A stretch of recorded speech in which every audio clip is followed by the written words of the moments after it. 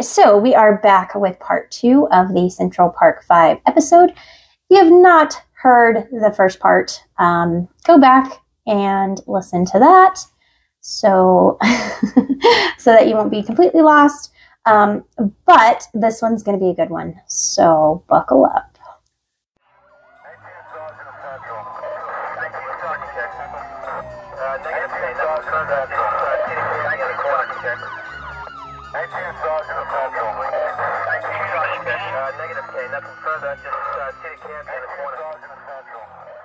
I was doing the rewind, not the hurry up, just so you guys know.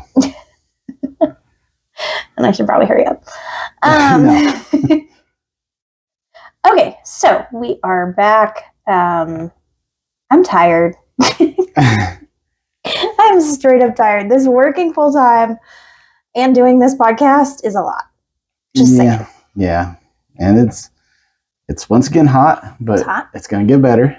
We got not outside, but inside. Hopefully, we got plans to get it fixed.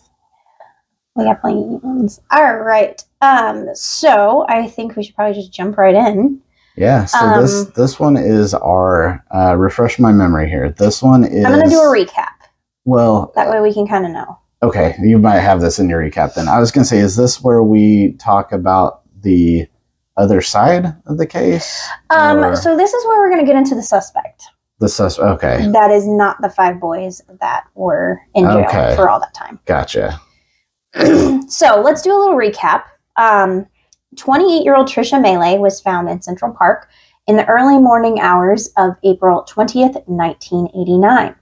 She was barely alive. She had been beaten badly and was very badly essayed. She survived but had no memory of the attack. 30 to 40 young men were in the park that night, basically causing trouble.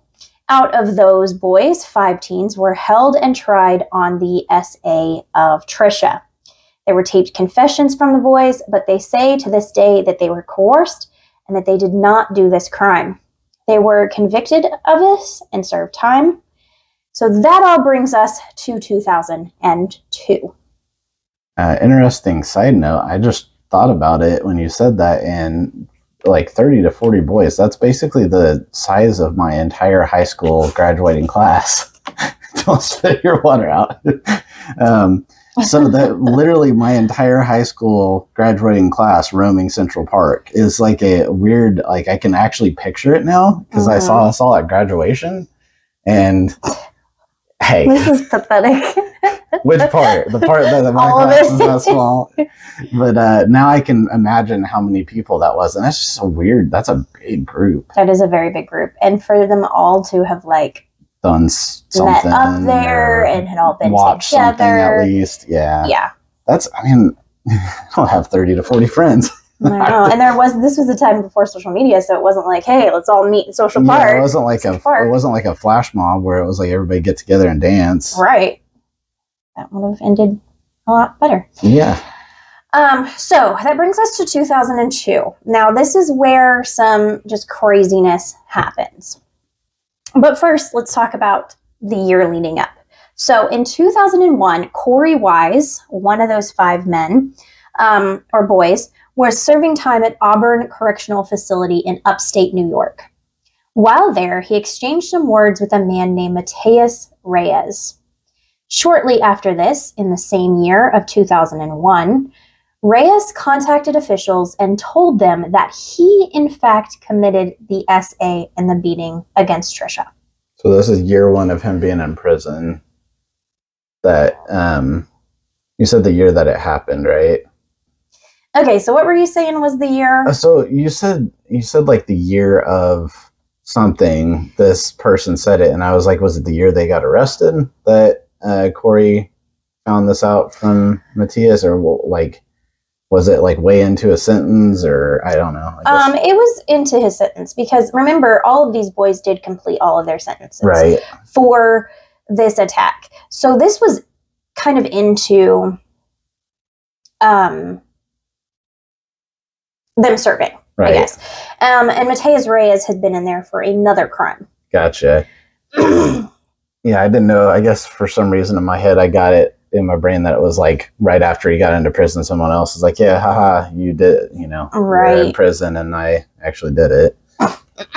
So we're going to get more into all of that in a little bit, but I want to dive deeper into who Matias Reyes was. And when I say dive deep, oh, good. We are diving deep. So buckle up. It gets crazy. Okay, so Matias Reyes was born in Puerto Rico in 1971 and moved to New York City as a child. I am not going to get like super into like his childhood background because there's not a ton. But in school, reports described him as being emotionally disturbed. He later told psychiatrists that he had been SA'd as a small child. He had a very dark past, and it was very violent, but it doesn't come out in the media, basically. All of it was pretty much between him and his psychiatrist, which, okay, you know, like, that's his business. In 1989, at the time of the Central Park attack, he was working as a deli clerk in Upper Manhattan. He was considered a loner, and he spent his nights sleeping in a van near the store. So that's somebody who's violent. I really don't want to be a deli clerk. I mean, like, I'm just saying, like, I mean, it's better than being like a dentist or. I mean, yeah, I guess, but like, he's literally chopping up meat. Like, yeah, that's his job. Like, that doesn't make me feel good. Right. It's very Dahmer. Yeah. It's giving me Dahmer vibes. So Matias committed his first crime when he was only 17. Her name was Jackie. She was 27, and she was on her lunch break from work on September 21st, 1988. She saw a church nearby, so she decided to go in and just pray on her lunch break. She was walking out of the church when a young man approached her. That's when someone grabbed her from behind, one hand over her mouth, the other over her neck, and told her to shut up and not scream. Otherwise, he would kill her. He had a knife. He took her into a stairwell and told her to take off all of her clothes. Thinking on her feet, Jackie told him she had an infection that he didn't want to catch. She did not, in fact, have an infection. This was a ruse. But it worked. Incredible on her. Yeah. And then second of all, man, I'm sitting here thinking, I'm like, she was going to church on her lunch break. I mean, pray. She already seems like she's like, you know, like she's a good person. Like, that's what you're doing with your lunch break, and then that happens to her. That's messed up. And like, he had to have been close to the church probably to do that. So I mean, he was waiting outside of a church is pretty bad. Yeah. So yeah, all things there are pretty bad, but good on her. Like, that's good thinking. It may not always work, but it did in this instance. It's worth trying. After she told him that she had this infection, he said, "I don't want your body, forget it." He told her to lie down on the concrete floor, face down, for a few minutes. After he left, she went for help and survived. Good for her. So she wasn't attacked. I mean, she was attacked, but this was his first crime. It could have been worse. It could have been a lot worse. Yep. So this was in 1988, 1 year before the attack on Trisha. So just remember that. And I try to update you as we go here because there's a lot of crimes. Oh, great. His next known attack occurred on April 17th, 1989. This was 2 days before Trisha's attack. A woman was doing Tai Chi near the Laser Rink at the northern end of Central Park. A 28-year-old woman was by herself in the middle of the afternoon. He approached her and asked her a question, probably where something was.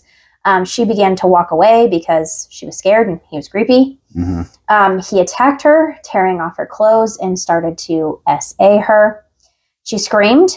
A man nearby came to see what was happening, and the attacker ran off. So that was the second crime. Too? I think it was during the middle of the day. Like, she was doing Tai Chi. Yeah, that's kind of so what I think it was just like that a little afternoon bit. in the park. Right. I felt like that'd be a weird thing to be doing at night, I guess, but... Right. Well, so when I think of a park, I kind of think of an open area because we have a lot of that. I think Central Park has a lot of trees. So I think like he was going to maybe like take her to a wooded part. Right. Because that's what happened with, I forgot her first name. Trisha? Trisha, yeah. They drug her. Yeah, right. So yeah, but I think by the skate rink part, that's kind of weird because that is probably pretty open and pretty visible. Yeah. And maybe it's in the summer and nobody was there, but I don't know. It just seems like a place that would be highly populated. Yep. So investigators never connected Trisha's SA to the similar attack that had occurred just 2 days earlier. So let me say that again. Investigators never connected Trisha's SA to the very similar park attack that had happened just 2 days earlier. Yep. 2 days. Yep.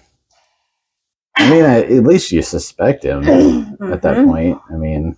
Yep. It's an attack, ASA in Central Park. And if they hadn't arrested him, like if they hadn't caught him at that point, then they know he's still out there.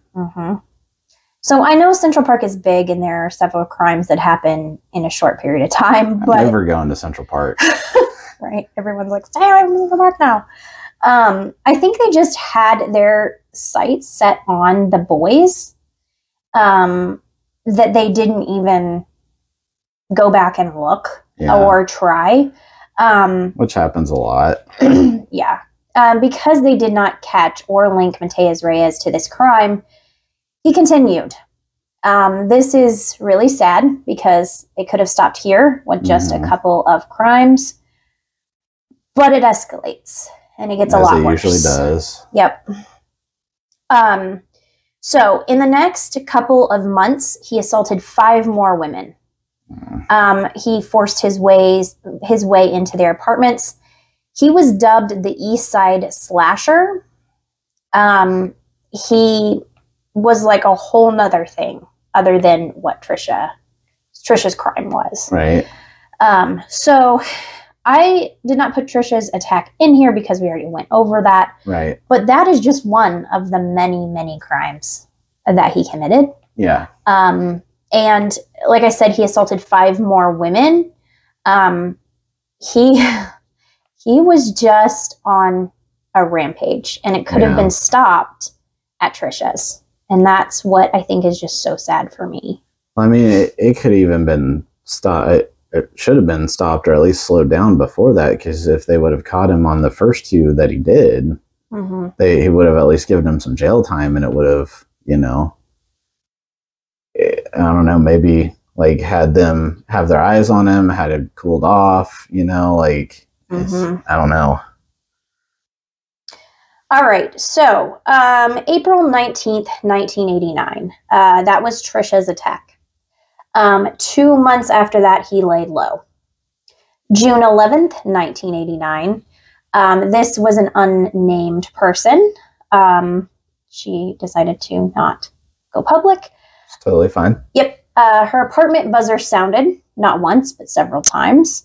She asked who it was. He said he was the son of the building superintendent. She let him up because she believed him. Over the next 2 hours, he raped this woman 3 times.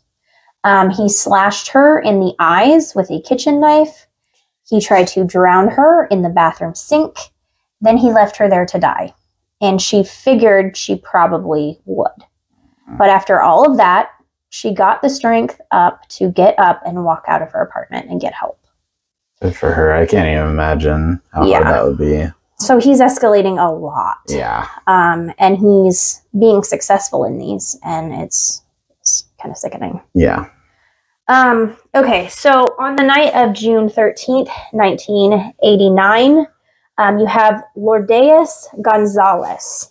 Now, I'm going to refer to her as Gonzalez because I'm not sure I'm pronouncing her first name right. I am so sorry if I am not.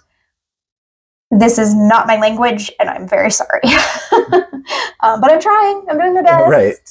I want to get it right. So, yeah. Okay, so She was 24, and she had just told the love of her life, Antonio, that she was pregnant again. They had celebrated the announcement, even though it was unexpected. Antonio had an older boy who was 7, and she had an older boy who was 6. And then they together had a little baby who was 3 months old. So they weren't really planning on having another one so soon. Having another one, yeah. But they were happy. Antonio got up and went to work in the morning like usual. It was a morning pretty much like any other in their household. The boys were in their living room, and there was a knock at the door. His mom called from the kitchen where she was with the baby for the oldest one to see who it was. He opened the door. There was a man with light skin, hair short, wearing dark blue pants, a white and blue short sleeve shirt, and white sneakers. He asked if the superintendent was there. The boy looked up at the man and said no, the super was his father, and he wasn't there. Then, without hesitation, the man just barged in. The boy was scared and said he was too big for him to stop him. The man then asked if he had any change, and there was none to give him, so it was, I'm sure, a little bit scary. Right. After hearing some noise, Gonzalez came out of the kitchen. She picked up the baby and handed it to the boys, telling them to go to their shared bedroom and lock the door. Gonzalez was a little woman, but she put up a big struggle. The next 5 minutes passed. The little boy said later he didn't hear anything. My mother closed the door. The only thing I heard was the man's voice threatening her, "I'll take your eyes or I'll take your kids." What was going on the other side of the door was horrific. Gonzalez was stabbed 9 times in the chest, the abdomen, and once in the face with one of her own kitchen knives. The kids didn't hear any of this, which is good. And they also didn't hear her being essayed. But they did hear her scream, my head, I'm bleeding, and please stop. And then later she said, please don't hurt my kids. You can take anything you want. Then she called him an MF, which, okay, offering or ordering him to get out. He did, but only after he was done with the attack.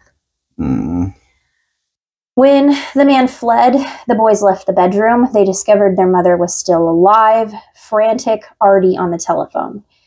Get help, she screamed to them. Then on a 911 call, she says, give me the police, please. It's an emergency. I'm bleeding to death. They said, are you inside? She said, yes, I'm cut. They said, what apartment are you in? She said, in the basement. They said, stay on the line. Let me connect you with an ambulance. She said, please hurry. I'm fainting.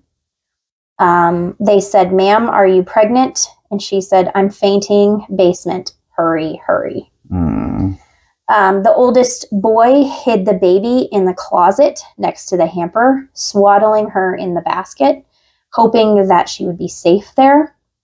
The boys ran to the elevator, but they didn't have the key to get access. And by the time they reached the first floor, their neighbor had called 911 as well.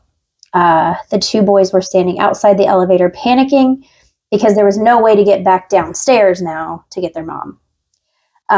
They said their mother was hurt. Gonzalez, by this time, her face was slashed, streaking blood on her ripped shirt and pants. She staggered out of the apartment and collapsed at the elevator. She just kept mumbling that the baby was downstairs. By the time the paramedics got Gonzalez to St. Luke's Hospital, it was already too late. She would live just an hour or 2 more in the emergency ward before dying at 8 p.m. on June 14th, 1989. She did not provide any details on her attacker, because she couldn't, but investigators and detectives knew enough to sense her killer had struck before, and he would strike again. And he did. That's awful. Yeah.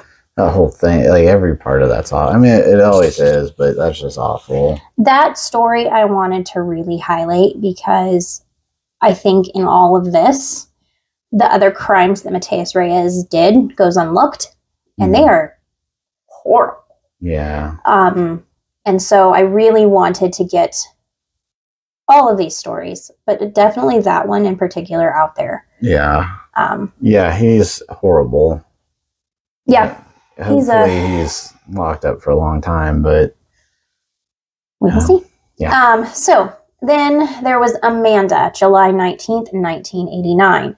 She was an art student and she was just in her apartment when a man came at her. Oh, she was getting into her apartment when a man came darting at her. And these are all super close together because this is July of 89. So it's like still the same year. Yep. So he came darting at her, and then she felt the pinprick of a knife at her neck. He forced her into an apartment. He essayed her several times, and then he said, I have to kill you or I have to blind you.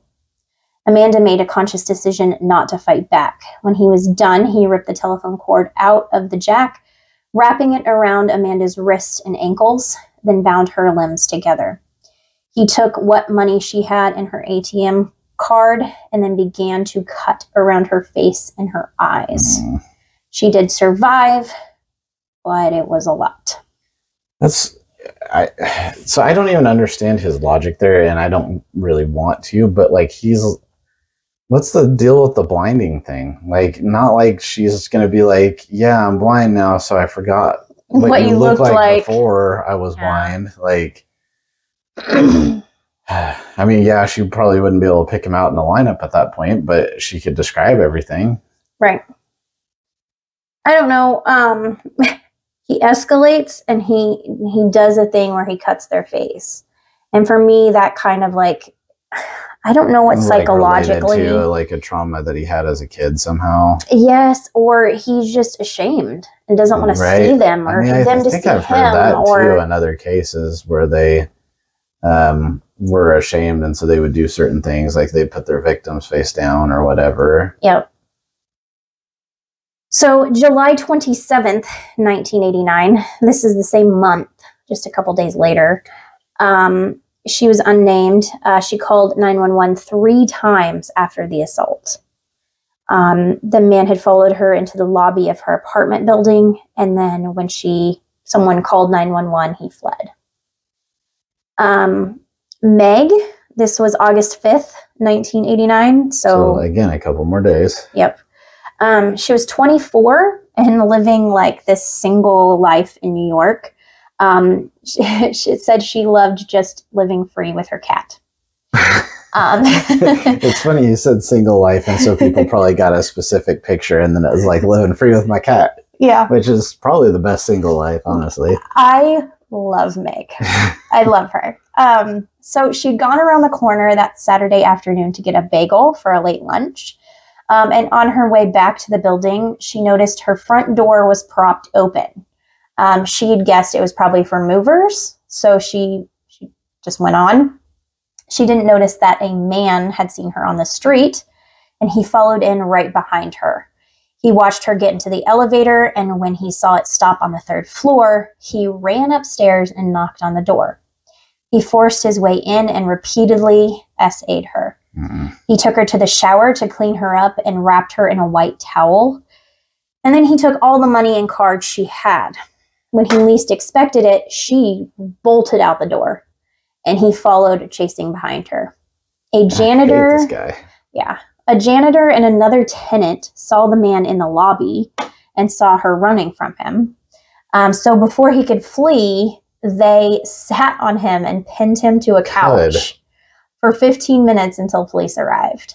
I don't know why I was picturing it with the janitor. Maybe this is just because this would have been me, but like as the janitor, I'm like, if I had a mop or something, I'd be swinging the mop at the guy. Because if you see somebody wrapped up in a towel and a guy's chasing them through like the lobby, like I'm doing whatever I can to stop the person from chasing them. Right. Because there's obviously one person's in the right and one person's in the wrong there. Yeah. I mean, if you're running like that, yeah. Yep. So they sat on him for 15 minutes until police arrived. Later that evening, after the cops had arrested the man and after her hospital examination, the cops asked Meg where she wanted to go. She just laughed and said the liquor store. Oh, gosh. I love Meg. I absolutely love her.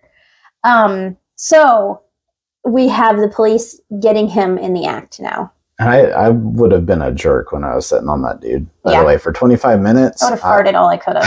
I would have been like, just like as much gas as I'd just been like flicking him in the face and stuff. I would have just been like, I don't know, saying the worst stories I could, just being like, hey, does everybody have a piece of paper? Just a million paper cuts, like there you go. Whatever little things that I could do to not get in trouble, but still.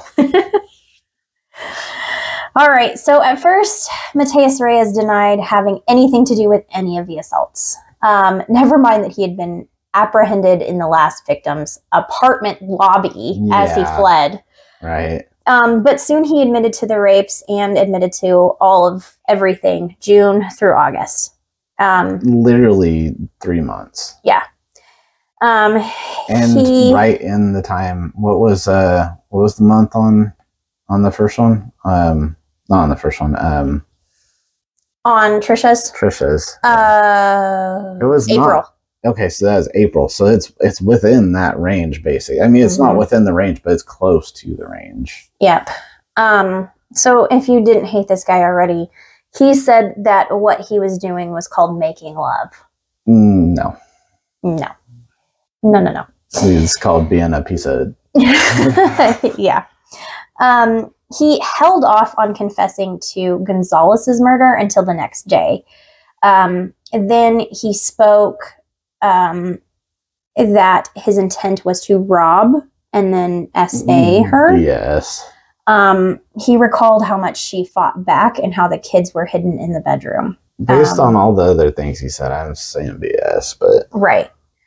He also never was asked or given up information about the Central Park rape of Trisha. The fact that he never asked was... And he never said that was one. Right. So maybe there's other ones that also got unreported.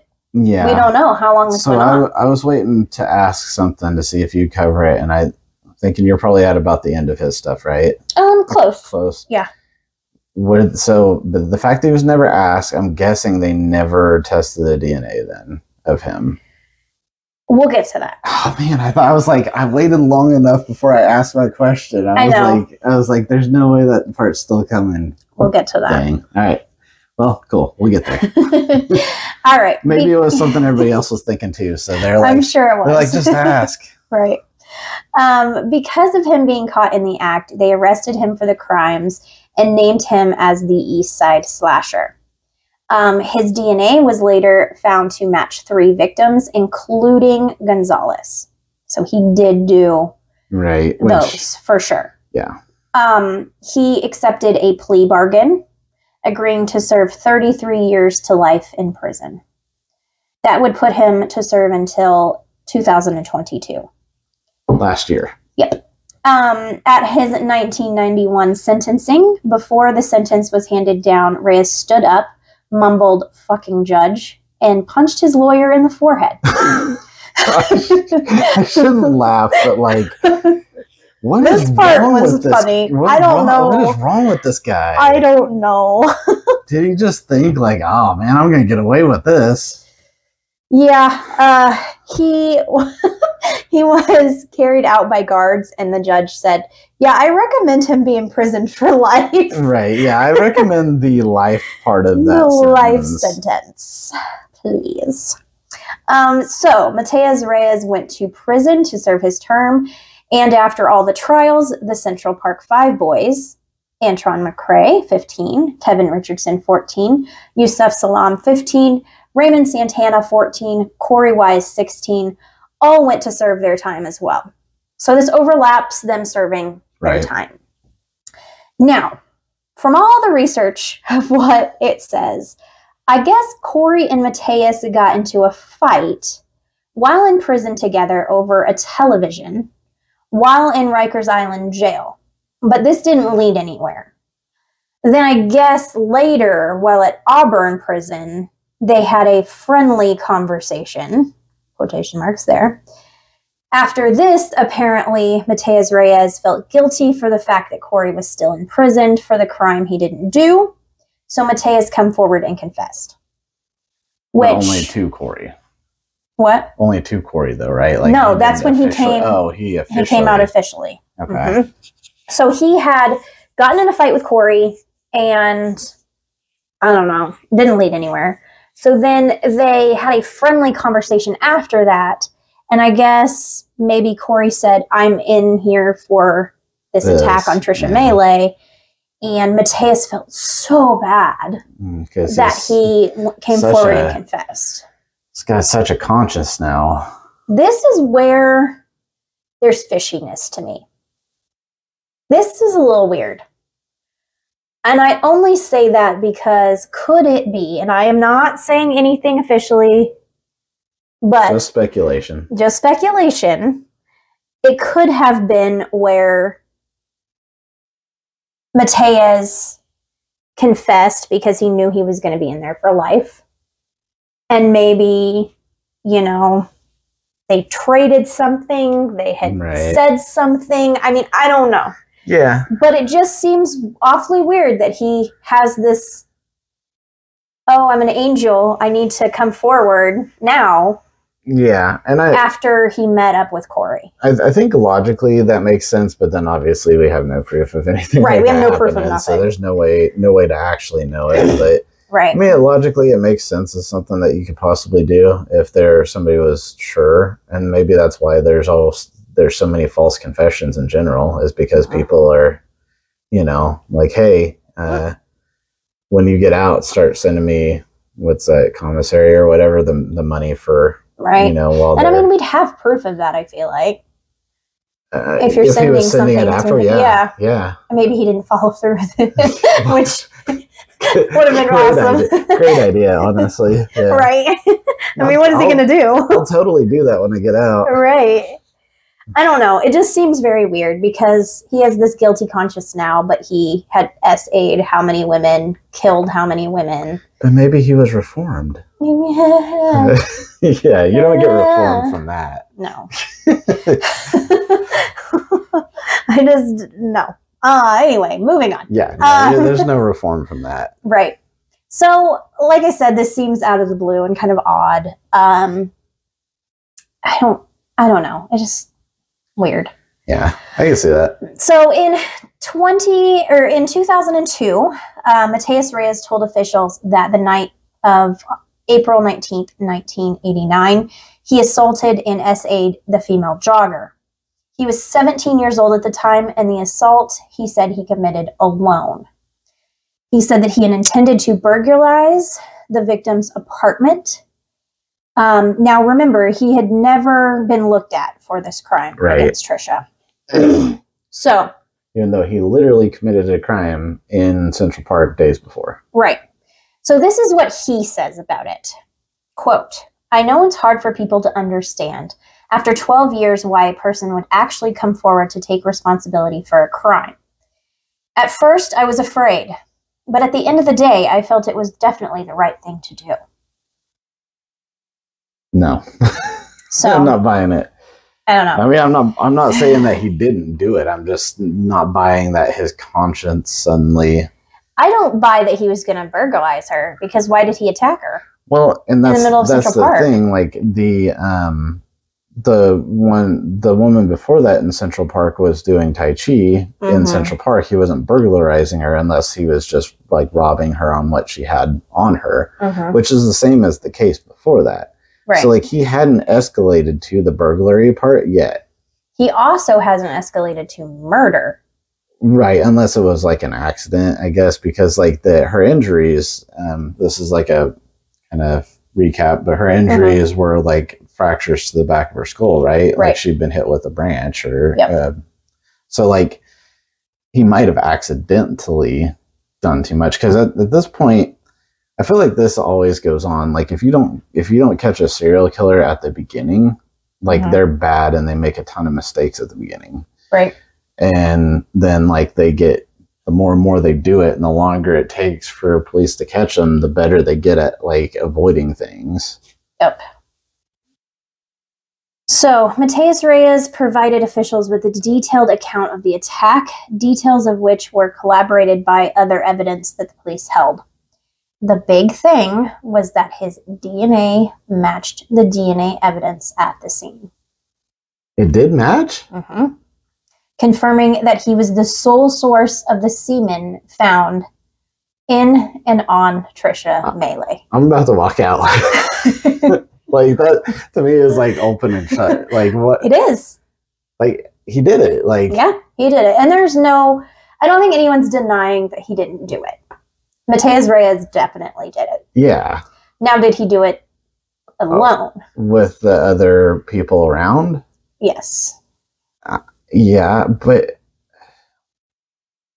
that I get that part. That part's a little tricky because you would think one of the 30 to 40 boys that were there would have been like, yeah, I saw this dude. Like I know he was around us. Mm-hmm. Like they could have been an eyewitness to say like he was there and or like said that they saw him in the park, or said that he was never part of our group, and then that would have like absolved the whole group. Like, right. Like we never saw him the whole night. Like we don't even know who that guy is. But I don't know. It just there's so many witnesses. You feel like they would have. And we'll get into that too, because there's some on those taped confessions. There is a couple of the boys mentioning someone else being around. Mm. They didn't know his name, but they had seen that he'd been familiar. And I mean, he'd have been in the same neighborhood and around the same people, around the same age. Yeah. So there's just confusion with this case. And if you have a group that big, I imagine it kind of snowballs to get that big. Like I'm probably starts with, like 5, 10 and ends up being like more and more people being like, hey, what are you guys doing? Right. So I left you guys like hanging a little bit, but he did do this. Yeah. There's no indication that it wasn't him that did it. Like he was the only semen that was found.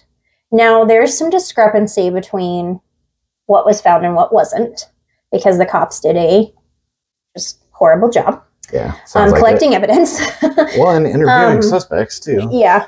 But, I mean, it came back to that he was there. He did SA her. Now, it's just kind of, did he do it alone? Was she, like, did they attack her? Mm-hmm. And he said, oh, opportunity. Right. There's a woman now laying there. Right. That he could attack and do things with. We don't know. Yeah. And all of it's just very wishy-washy because we just don't know. Yeah, because, I mean, if you're an accessory to it, you're going to get it. Like the same... Maybe not the same penalties, but you're still going to get thrown in prison for it. So, I mean, at this point, him admitting it matching and everything, it wasn't going to let them go, but they might have gotten lesser sentences or even gotten fully reduced sentences if they were, proven not have anything at all to do with it. Right. So another piece of evidence was that he tied up Meili with her T-shirt in a way that he had done at other ones. He had done at the other victims. Okay. So the only thing he didn't do that he had done at the other ones was the eye thing, which he didn't do at the previous. Her eye socket. If you remember, I do think her eye socket was completely closed in, but it was from blunt force trauma, which is different. Blunt force trauma could be him hitting her in the eye, right? Though, which a lot of the other victims were cut. Right. So maybe he just didn't have a knife. Yeah. This guy, like, it seems very impulsive too. So like it matches up there too as far as the victim goes, because he just does. He picked these people up in public places like Central Park, like outside of a church, followed somebody going into, like, they're in apartment buildings. Like, it's not like he waited till these people were alone. It was like he got an impulse and he did it. So I don't know. I mean, I could very well see him, this is just me making a random theory, but I could very well see him just joining in with that group and them, you know, doing bad stuff, but him joining in with that group and being like, okay, well, now I'm just going to do it in front of all these people. And everybody just being like, whoa, like, what are you doing? And they should have stopped him for sure. But what's interesting for me is on the confessions. Now, this could be the coercion part, because in the interrogations, it kind of made it seem like the police were like, oh, we know that your friend did the essay, so what part did you have in it? Right. But what's interesting is a lot of the boys said that they held her down or was one to hit her. No one actually... Except for one, right? One of the... Was it Yusuf? Didn't admit to any of it. Right. Because he, you know, got a lawyer, like... His mother was very adamant about a lawyer being there. Right. A lot of them didn't say that they did the essay. Right. Now, of course, they're not going to. Yeah. I mean, obviously. But could it be that they were there and were holding her down? Could, yeah. Could it be that they were there and hit her? Could it be that they had saw something and just were scared? But this comes back to where the police didn't do their job, because if somebody is hitting somebody to where there's blunt force trauma, to where, like, fractures in the back of her skull, you know, bruised, like swollen eye socket, there's going to be blood splatter on those people's clothes. And so if they really were holding her down, or even like her, like, because we know now, a lot of blood. We know now with the defensive wounds and things like that, that a lot of times, like, there would be other skin under her fingernails from those people. And one of the boys did have a cut, like, on his face, and had said, you know, like, you know, at first they said that wasn't part of that, and then they said it could have been from that. Right. So I am not blaming anybody, but I do know that these boys were in the park conveniently at the same time attacking people. Yeah. And now, could it be a coincidence? Absolutely. It was interesting to me that she was dragged, because could she have been on the ground, incapacitated? They had stole things from her, those boys did, and he just conveniently walked upon it. Yeah. Or was waiting for them to attack somebody. I mean, he kind of dragged the first victim somewhat. He held her at knife point and took her to a, you know, like a stairwell, basically. So, I mean, he has done that, but at the same point in time, yeah, I mean, it's possible that she was attacked and then he decided to drag her off. I mean, yeah, there's just so much we don't know. Yeah, and it's, in the end of the day, there is some guilt by association, but at the same point in time, too, if there's just somebody who, joins your group and just does something, like, yes, the way they're guilty in my mind, if that happened, is they're guilty for not stopping him. And if he didn't join their group and he did it separately of the group completely, then they're kind of not guilty at all if he was never even in their group. Right. It's just he did it and it happened to be while they were causing trouble too. Yeah. So there's just so many options of what could have happened. Yeah. But definitely he is a POS. Yes. So based on what investigators believe, the essay of Trisha appeared to have taken place in the North Woods area after the almost 30 teenagers had all moved south. And the timeline reconstruction of events made it unlikely that any of the boys had joined or did this. That's what they said. Wait, after they said that? They said all of this way after. Yeah, Matias Reyes confessed. After they were probably all out of prison at that point. Because his confession conveniently occurred after the statute of limitations had passed and the Central Park Five had already served all their sentence. Gosh. Yeah, so basically the police just said they're innocent. Because they're like, yeah, they weren't even there. Mm-hmm. They weren't even there to be doing part of it. Right. Yeah. However, Matias Reyes was in for life either way. Right.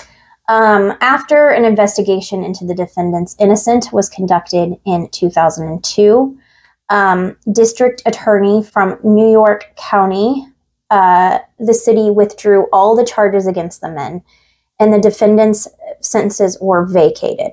In 2003, the 5 men sued the city of New York for malice prosecution, racial discrimination, and emotional distress.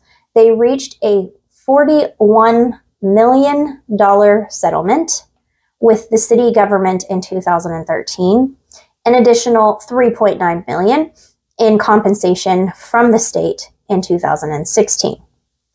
A vacated judgment, also known as a vacar relief, means a previous legal judgment is legally void. So the law is basically saying, oopsie, erase that. Yeah, you don't have a felony on your record anymore. Yep. Like, we can just erase that from existence. That too, yeah. Like, they already did all their time in prison. Yeah. Like, they're like, oopsie, we're just going to erase all that happened. We're going to pretend it didn't happen. Bad. Yeah. No, it doesn't work that way. Right. Because, you know, a lot of these men went the right way. I mean, they did very good after this. Yeah, I mean, all of them did good after. One of them, I think, did another crime, but, like, they were pretty, I mean, they did well after. Yeah. And it's horrible because it could have went the other way. Yeah.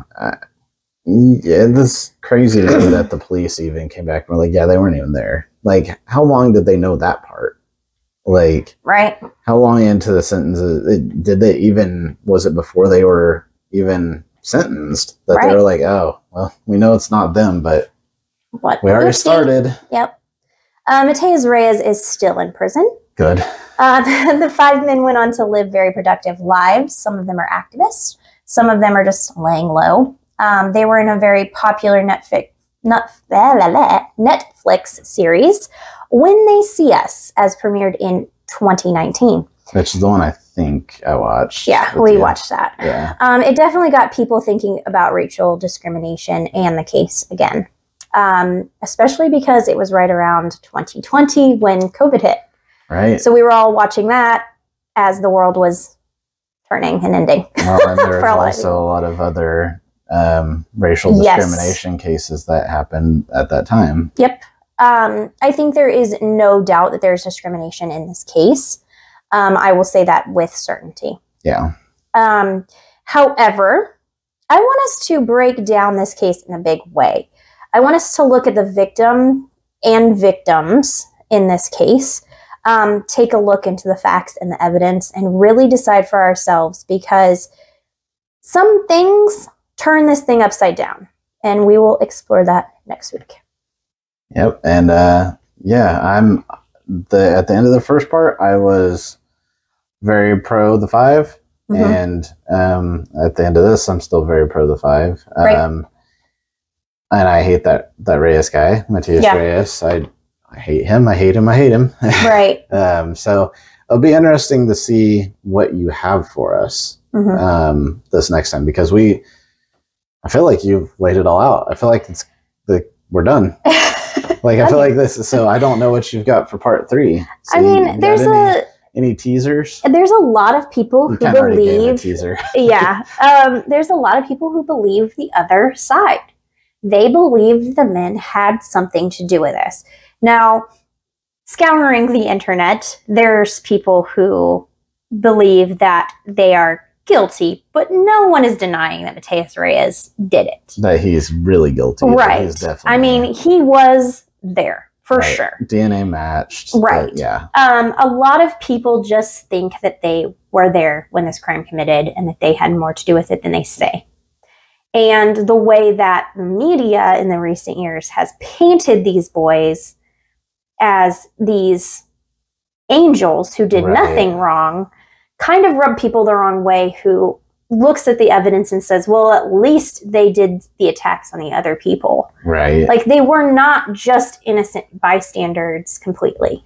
Yeah, and I said this in the last video. They might not have done this. Right. It's possible that they didn't do this, but are still not angels. Like, it's possible to be both. To be both. And that's what I think, honestly. Like, and even with everything that I'm going to say next week, like, I think you can be both. And I think in this case, some of it seems fishy.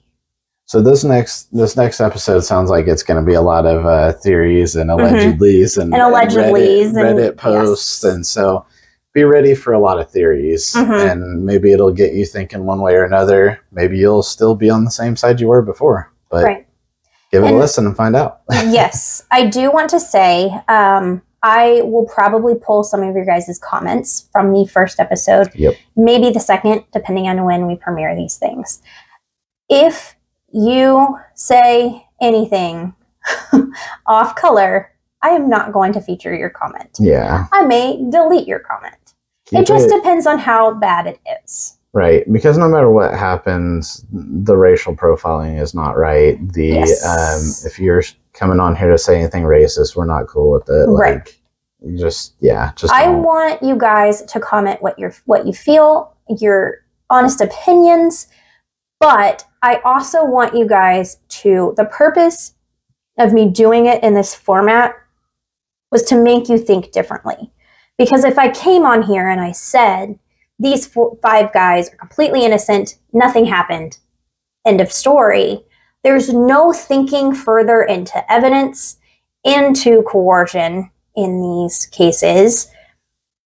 You're just going to make up your mind to be done. I want your opinions on the evidence and what you take from that, rather than just looking at the big picture. If that makes any sense. It absolutely does. And at this point, if you had just done that and we hadn't been taking comments and having a discussion, and you just said like they're innocent and that's it, then it might as well just be the Netflix documentary. It might as well. Yeah. Like this is where it's different, is you guys get to actually talk to us. You get to have a discussion. You get to be part of it. Whereas the Netflix documentary, you watch it. It's what the story they told you about it, and it's done. You don't hear anything extra about it. And that's what I liked about our Casey Anthony coverage as well, is like a documentary can put their opinion in it and just be like, here's my opinion. Yeah, here, we're going to steer you the way that we want you to go. I mean, if you look at kind of what I did here, the first episode, you're going, okay, well, are they guilty? Are they not guilty? Then I hit you a second with, okay, they are innocent in this crime. Yeah, at least a big part of it they were innocent in. Right. I want to get your guys' real opinions on it and real feelings on it. Yeah. I don't want to be like, here's my opinion, case closed. Yeah, right. It's not fair. Yeah, because we're at the end of the day, we're all operating off the same evidence, and maybe you find some theories out there too that we haven't seen before too. And right. Yeah.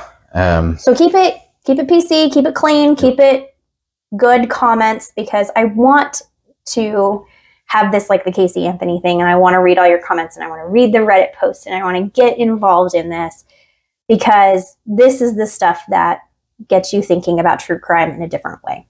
Right. Yeah, absolutely. So, yeah. We'll be back for part 3. It was a great one. I'm looking forward to part 3. I really do hope you all comment, because that'll help things a lot, because it's cool to talk to you guys. And this episode goes out to the victims that are getting ignored, that are of Matias Reyes's, that no one talks about. There's a lot of survivors. There's a lot of like the kids. Yeah, those kids that were in the house. I've thought about that a lot too, how much they had to live through, and losing their parent too. And I hope that I was able to tell stories that weren't told before. Yeah, I hope so too. Yeah, always respect the victims. There's a lot of strong women in this case who fought through a lot. Every one of them, really. Yep. And we'll see you for part 3. All right. Peace. Bye. Everyone take care.